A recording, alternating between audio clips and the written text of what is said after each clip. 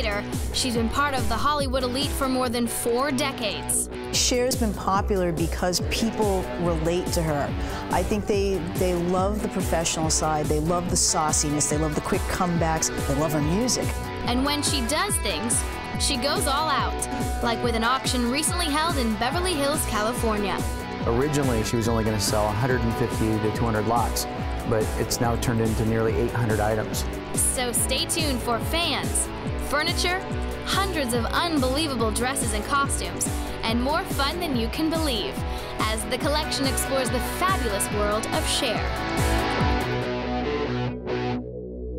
So what draws people to this amazing auction? Are they all die-hard fans, or do some come for another reason? We had the opportunity to talk to a few of them, so let's find out. So Shane, tell us what brought you out here to the Cher auction. I'm a huge Cher fan. I've loved Cher for years, been collecting Cher stuff probably since the day I've been born.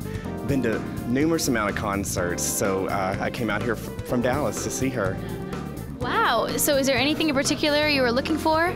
Her jewelry, because I think it's very special pieces, and I feel a bond with the jewelry pieces, so that's what I'm out here for, to pick up some treasures, as she calls them. So yeah, it's very, very exciting.